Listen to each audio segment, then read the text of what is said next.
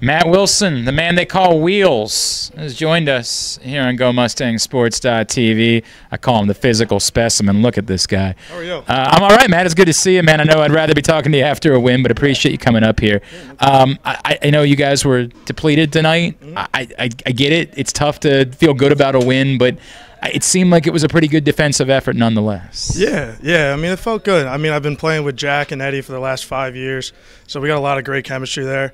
But, yeah, I mean, like Coach said, I mean, we get Quinn back. Hopefully get Nick Mulvey back, and then we're back to normal. Eddie gets to go back up top, play LSM. But I was very, very happy with how Eddie and Seals played tonight. They got to lock down their matchups and give me a little bit of space to play number 4. But, yeah, like I said, happy with how we played. Matt, you are one of the leaders of this team. You're a veteran. What is your message to these guys knowing, hey, this is not it? Like, it's tough. It doesn't feel good right now, but understanding you still have everything in front of you.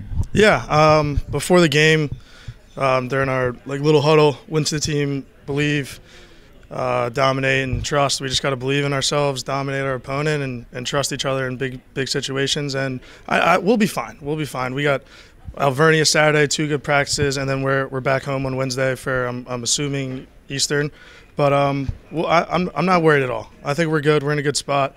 We just got to do the little things better, make the little plays big plays, and we'll be fine. We'll be fine.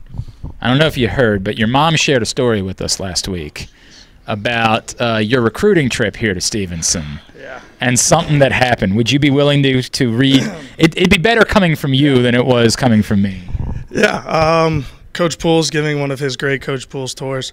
We were walking down School of Business, walking down the big steps, and there's a great view of the field. And I didn't realize the stairs kept going. So I kind of just looked at the field, tripped a little bit, and my mom tried to make some little comment. Probably went right over Coach Poole's head, but it was just trying to just make the right decision. And I can't thank Coach enough for getting me here, and it's been the best. I mean, what is it, 6 now? 6 years of my life. So thanks to Coach. But yeah, my mom loves telling that story. I don't know why. She says the comment was, "I'll be better than that when I'm on the field." I mean, yeah, I hope so. I think that's proven to be the case. Yeah, I hope so. I don't want to get too sentimental because, again, we're hoping there's a lot of games moving forward, but I don't know if this might be the last time I see you up here. I'm told your family's pretty confident that this time you mean it and you are moving on.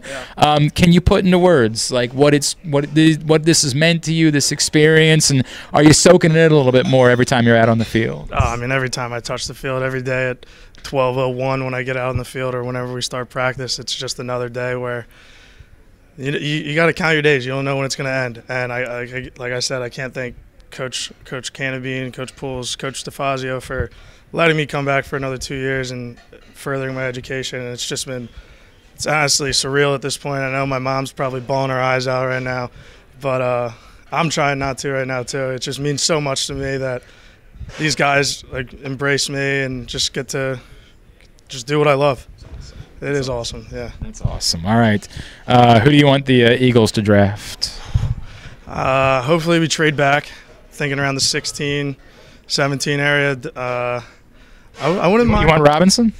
I don't want him at 10. Okay. I don't want him at 10, but I would love to have him. If he's off the board, I wouldn't hate a Nolan Carter coming dropping to us, but or a Devin Witherspoon from the cornerback from Illinois. That would be nice. That'd be nice. All right. I want some of those guys I want in Baltimore, so I'm hoping that's not going to work out for you.